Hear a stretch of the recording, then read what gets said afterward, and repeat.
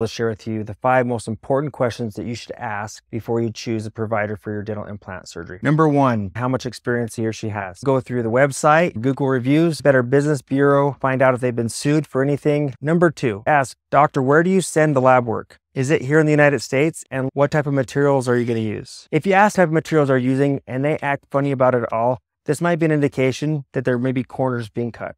Number 3, what contingency plans do you have in place for failed implants? If something doesn't work out, is there a plan in place now that's going to help us save us time, money, or future emotional pain so that we don't have to experience a worst case scenario? Number 4, can I see a timeline of when the surgery starts and every appointment that you plan to have so I can guesstimate when we're going to be finished? Number 5, what is the focus of the practice? When an office focuses squarely on ALL-ON-4, that means that there's going to be a team of well-qualified people that are going to help support you.